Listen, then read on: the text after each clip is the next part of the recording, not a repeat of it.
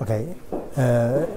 My main interest is archery, actually, historical or traditional archery, and I have been interested in archery for almost 15 years, and I am one of the pioneers of the movement of revival of traditional archery in modern Turkey, because the tradition died somehow, and we had to recover all the information from the written sources, and we had to check and confirm them on field. So hunting was a part of this attempt. So I'm a dentist, so I have a PhD on periodontics, so nothing to do with history directly on an academic level, but somehow I had such a destiny, such a something.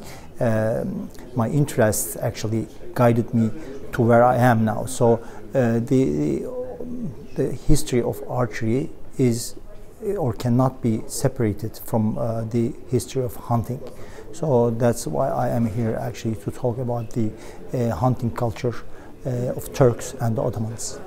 This is my third time in Eger, and this is my second time to give an interview to a local channel. Is that a channel? I don't know. I've been here for archery competitions before, again organized in the Eger Castle Museum, and I enjoyed it a lot. I have quite a lot of friends from Hungary, both Eger and from other side. So I really like Eger. I mean, in terms of the cultural traces we can find from the Ottoman time, including the minaret here. And in general, I think that there are remarkable similarities between people, I mean between Hungarian and Turkish people. So it's my third time, and I hope I will be able to come here again. Well, as I said, in terms of the cultural remains, it is remarkable. And in terms of the wine culture, it is remarkable also. In my last visit, for example, we have been able to participate in a wine festival. It was just a coincidence that it was held just after the competition. So we stayed a day to enjoy that cultural part of the city. Thank you very much for the invitation. It's always a great pleasure to be here in your lovely country. This lecture will be about the hunting culture of the Ottoman Empire, which will focus on 16th and 17th centuries, but there will be there are roots actually behind it. So it can be tracked back to Central Asia, where the alliances were classified as khaganates or states afterwards, after centuries. But at that time, they were just alliances. So that's why it was not very easy to tell them apart by following their ethnic origins or their languages. But there was a common culture, which is also similar in Hungarian, early Hungarian culture, as you know. And there were warlords, and the other warlords formed some alliances with the others, and they were classified as khaganates, for example, like, for example, Arpad, who brought 7 tribes to Carpathian Basin in 9th century. So that's why it is not that's why it is not very easy actually to find good evidence. The written sources are rare. Byzantine, Persian, and Chinese sources are the only sources that we can use. No Turkic sources except some inscriptions on rocks in Orhun and Yenisei, but they are from 8th century or so, because the Turks appeared under the name of Turk in 5th, 6th centuries. So we really don't have any idea or solid evidence about the ethnicity, about the culture behind. But this is a very popular depiction here in Hungary as well. That's why I put that here. It is this Japanese guy is a member of our archery group. He's an Ottoman historian and found these rare inscripted rocks. This is from Scythian times, so it's earlier than the Turkic times. And this is a common culture, as I told you. They had the same religious beliefs. They have the same lifestyle. They had the same tools to survive in this very harsh condition and geography. And here you see there are steps and only steps and the sky. So it is not surprising that they had the Kök Tengri, as we call it in Turkish, or the god of sky.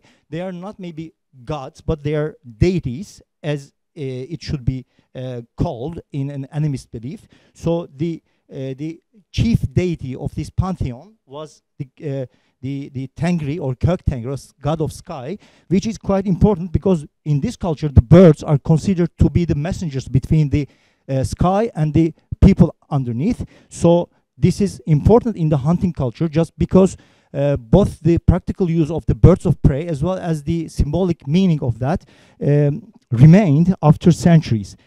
So we will see that a lot of aspects of this culture remained even after these nations, including Hungarians, adopted new religions, but many customs remained or survived. As you can see, this is a cliche or a stereotype, cavalry or a mounted archer shooting backwards, which is called a Parthian shot.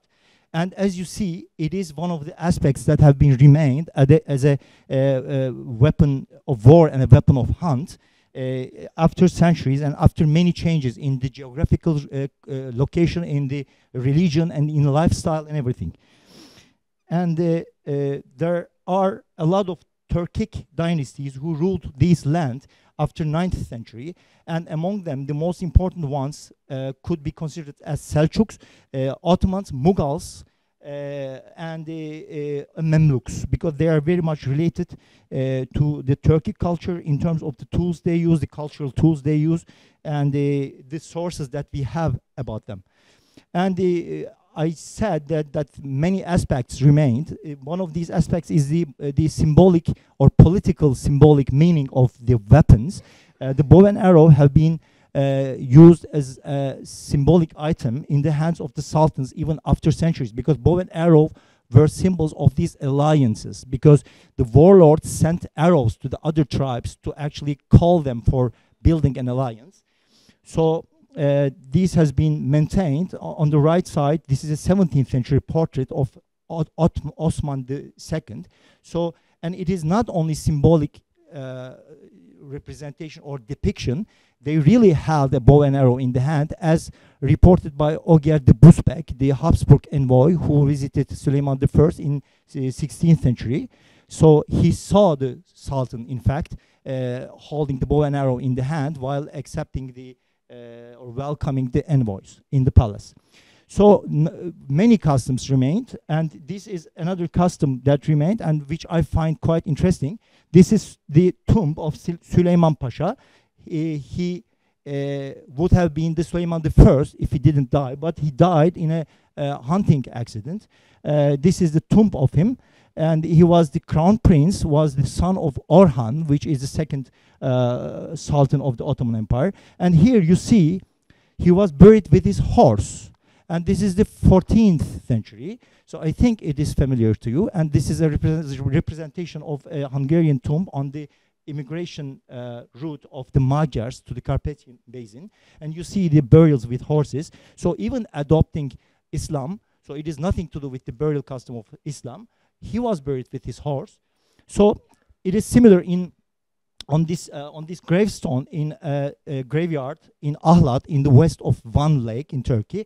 You see the dragon depiction, which is also a symbol from the pagan times, from this old religion. So additional to that, mummifying, for example, which is again nothing to do with the burial customs of Islam. But in 7 museums in Turkey, there are mummified corpses from both Mongolian rulers of Anatolia in 13th, 14th centuries, as well as from early Turkic warriors, I mean Turkish warriors, pre-Ottoman. And here, this is also how the old custom remained in the Hungarian culture. You see in this Képes Kronika, the Nagy Lajos with the warriors. On the left side, you see the nomadic clothing as well as the weapons, and on the right side there's a very Western, very European feudal warrior. So the transition can also be seen in the Magyar weapons from 11th to 16th century. The sabers, for example, the curved blades were also maintained. So it is, I'm showing this because it was very, very same in the Ottoman, in the Turkish culture, even after adopting Islam and even changing the geographical location and even changing everything, they maintained many customs, especially on weapons and the hunting techniques. Of course, some aspects did not survive. For example, it was not for nutrition anymore after because they switched to an agricultural system, not a nomadic lifestyle anymore. So, but it has been kept as a military practice to enhance their fighting skills and to practice the coordination intra and inter tribal in the early times, and then of course between the troops or in the troops, and of course to check their logistic needs and to practice the logistics. So the big hunting parties have always been a practice of war in practical point of view, and as the preparation to a big campaign as well. And it was in the earlier stages, it was a gathering of the tribes, but in the empire, it was not the gathering of the tribes. So this, it did not survive. But it survived as a recreational activity, as a stress reliever in both Seljuks and Ottomans. And it was also for keeping a finger on the pulse of the public, because in an empire, it was almost impossible for regular people to get in touch with the Sultan. But big parties, the public were also involved somehow. So they had the chance to be closer to the Sultan and even to mention their opinions. And rite of passage in adolescence is also something that did not survive. We can see that it is a Mongolian custom, but the verb yağlamacı, the action is Turkish. So it is a Turco-Mongol tradition, most probably existed in Turkish culture as well. So the weaponry also changed. Some of them have been kept and some of them have not been kept. Of course, during the development of the weapons, towards the firearms, many things changed. But even in the 17th century, long after the firearms have been adopted and were common or even dominated the battlefield, the bow and arrow were in use in hunting for recreational purposes. Here you can see the bow and the horse, of course, like it was in the nomadic past, was used widely. These two depictions are from the Suleiman I, 16th century, in hunting. You can see all the or many of the tools used here: a saber, a bow, and a horse, of course. And here in a Mughal miniature showing the Parthian shot that you've seen before here in the lecture, and after centuries it has been kept, and the animals also have been shot that way, just as a practice of using the bow and arrow this way, as a rehearsal of the war. But of course it is a cliche that the bow and horse is an inseparable couple. It was not. In case it's needed, they dismount it, as you can see here in another Ottoman miniature. And the bow, as a stereotype, was also not the only weapon they used. As you saw, a hunter that was using a saber in hunting. And here there is a mace that was thrown at the head of a predator. And here you see another Ottoman miniature from the Murat I on the left side and the other Murat on the right side. This is the Sultan, and the other one is a more humble one. But the weapon that I hold in my hand is interesting. It's called rungu, a Masai war stick. So you see that the design is almost the same. So despite the differences in geography, the culture and everything, so they both use these kind of weapons in hunting. And again, a dismounted archer running or following, chasing a game, and the use of the bow that way is a very rare, and in fact in depictions it's rare and worth to mention, I think. And this is an accessory that I would like to mention as an archer, because this is something we're practicing and we're experimenting. This is called mejra in Arabic language and navek in Persian. And it's there's an evidence from the Mughal miniatures that it also was used in hunting. In hunting, heavier arrows are preferred. So this arrow is shorter, which is shot through a tube. So it is probably, again, a rehearsal, a practice experimenting the weapon or for mastering the weapon that they would use in the battlefield. Okay, this is which I will pass. This is a hunting technique which was mentioned in Baburname, the autobiography of Babur Shah, the founder of the Mughal Empire. Because of the lack of time, I have to go a little bit fast. Okay, the use of beasts of prey is quite important, maybe much important than using the weapons. The bow and arrow have always been a weapon that have been used for centuries, but an arrow was a very expensive ammunition, and it is reported by the Arabian travelers in 9th century, for example, like El-Jehiz and Ibn Fadlan. They said that the Turkish hunters could shoot birds from on horseback. So they were so accurate in using the bow, but still, because of the probability of hitting a bird in the air, on wings, I mean, from on horseback, it was difficult. So they used beasts of prey, dogs, medium-sized cats, and dogs and birds of prey. And here you can see a very good depiction that a falconer on the left side, which is the Sultan himself actually, and the greyhounds attacking a deer, and on the left side bottom you can see a saber again. And here, this is quite interesting, that a lasso is also used because of the nomadic past. Probably this is a tool, or it was a tool that they used in herding. In the empire, there's no herding anymore. It's an agricultural system, and especially these kind of depictions are quartal hunting, because we don't have much evidence about how public hunted. So all we know from written sources as well as the depictions is how the court or the palace, the courtal people hunted. So it is a weapon that remained actually from the nomadic times, from the herders. And these beasts of prey were greyhounds. They were two types classified in the old Ottoman sources, Tazı and Zar. It's agar in Hungarian, and it's a very famous Hungarian agar as well as a bread. And the catch dogs, they were bigger dogs. They are not fast like the greyhounds.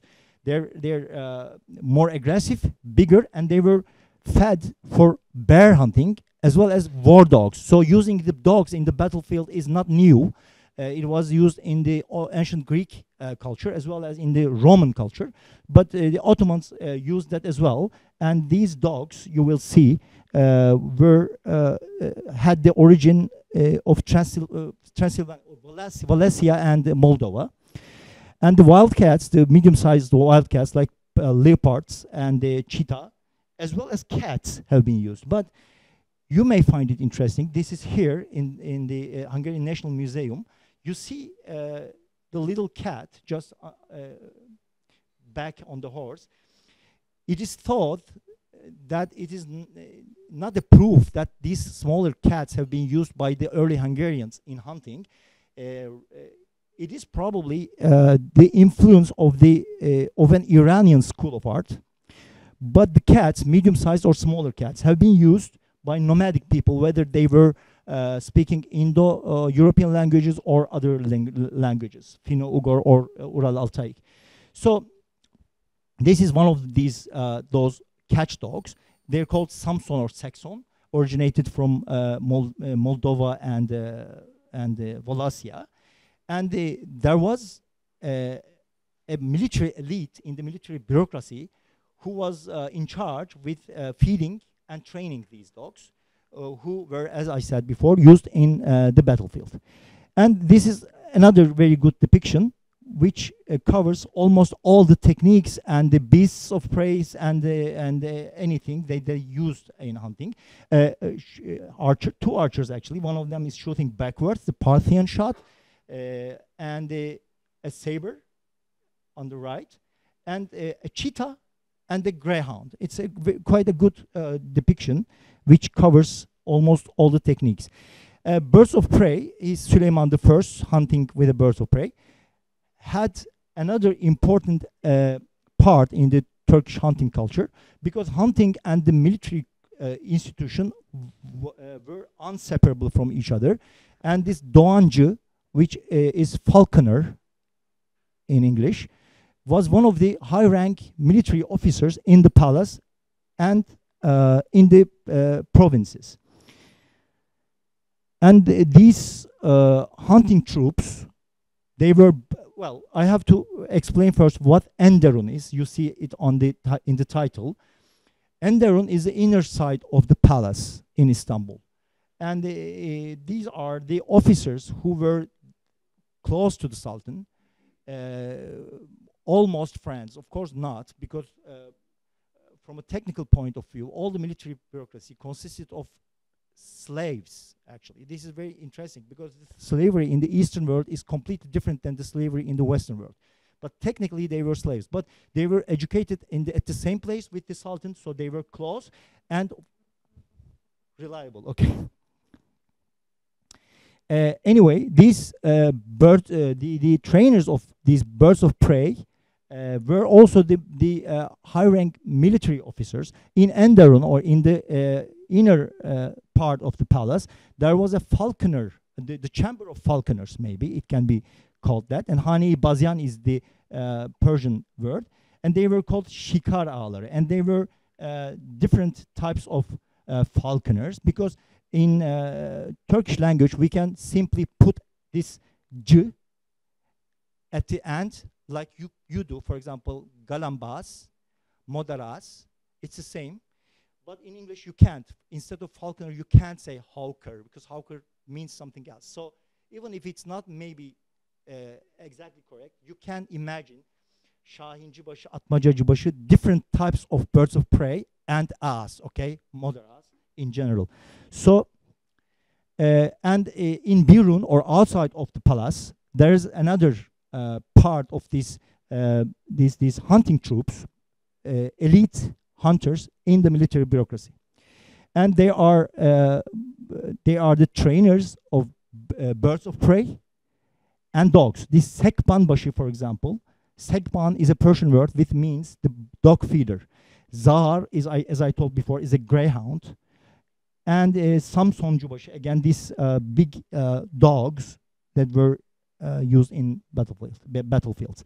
And there was another part of the military bureaucracy in the provinces of the Ottoman Empire. So they were assigned with the written order of the Sultan.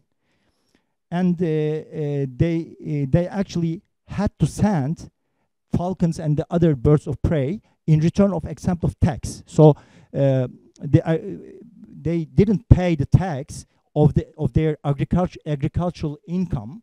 Instead, they just harvest, trained, and sent to the palace these birds of prey. And these provincial modaras had some sub-specializations. So there were some modaras who harvest the young birds, others trained them, others maybe took them to the palace. Another interesting point is these birds of prey have been a diplomatic gift, as well as a sign of warning and threatening. In the Baburname, as I told you, the autobiography of Babur Shah, it's mentioned that a falcon was sent to one of the neighboring kings who invaded the Turkic land. So they warned them by sending a falcon as a diplomatic sign. And this is also important. There were royal hunting lands, and this is an official order of Süleyman I, restricting the use of this land by public, especially after 16th century, when the firearms were adopted by civilians after the second hand of the 16th century, after the Celali rebels. So these land should have been protected by the order of the Sultan. Mehmed I is a very important Sultan in terms of the hunting culture in 16th, 17th centuries, and it is also important in the Ottoman-Hungarian history. He was the Sultan who was obsessed with hunting. It was not just a recreational activity, he was really obsessed. And he was going to Edirne, which was a very popular hunting land of the time, and also one of the former capital cities. And he was going there for 3 months, 4 months, and then he really moved there. So he didn't come back to Istanbul. And it was, of course, a chaos in the state, in the management, in the governing of the state. So at that time, Budin was lost by the Ottomans. And the Mohaç, there was a defeat of the Ottoman Empire in Mohaç, 1688. 1688, right? I think so. 1688. So 17th century, second half of 17th century. So it was the reason that he was decrowned, or that the crown has been taken from Mehmet IV, which is also called Avcı Mehmet, Mehmet the Hunter. And the last milestones in Ottoman hunting were these: Mehmet IV, who regret actually because of his interest in hunting; Mustafa II, who was the last hunting sultan, as far as we know, who was the son of Mehmet IV, and the abolishment of the Janissary army, which was also an important part of the hunting troops in Birun, out of the palace. And in Tanzimat reforms in 19th century, the end of the Madara system came. So the Madara system was abolished after 1839. This is another very interesting miniature. I just want you to see it. This is Süleyman I, probably demonstrating the princes how to kill an animal, maybe, or how to shoot a bow, because it is, as you see, it's not a hunting scene. There's a fence over there. He's probably teaching something. So thank you very much for being patient, and I really thank to these persons here for their help to prepare this lecture and for being here. Thank you.